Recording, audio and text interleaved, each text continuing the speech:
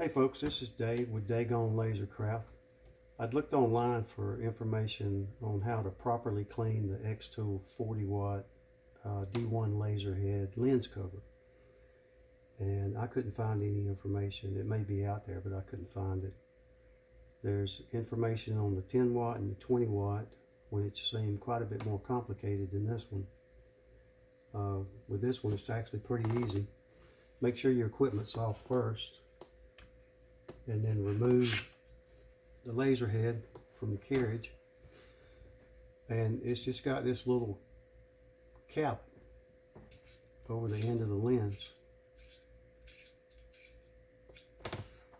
You just want to take that off. I don't know if you can see up in there, but it's pretty dingy.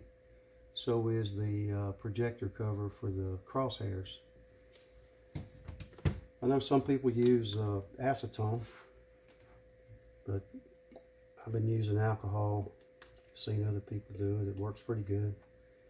I've got a couple of lasers, a M1 and this 40 watt, and then some leftover parts from a 10 watt that I had before I extended this out and added the 40. Thinking about making that into a dedicated rotary machine at some point.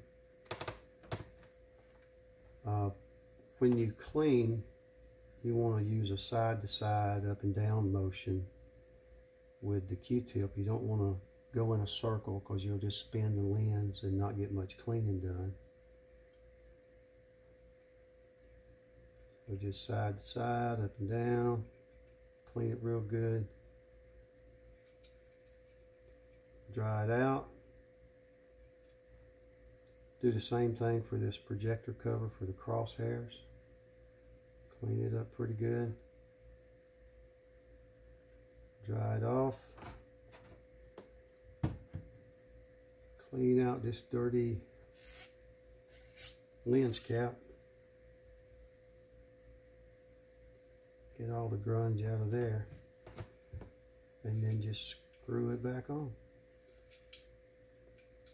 Now, if and when I have to change the lens, I have to take these hex screws out and pull this whole cover off here. I'm getting a little concerned about the residue buildup in the fan, so I may do a video later taking this apart and cleaning that out pretty good. But other than that, that's it for cleaning the lens cover. I appreciate you folks watching. I'd appreciate it if you would like and subscribe. And we'll see you on the next video. Thanks.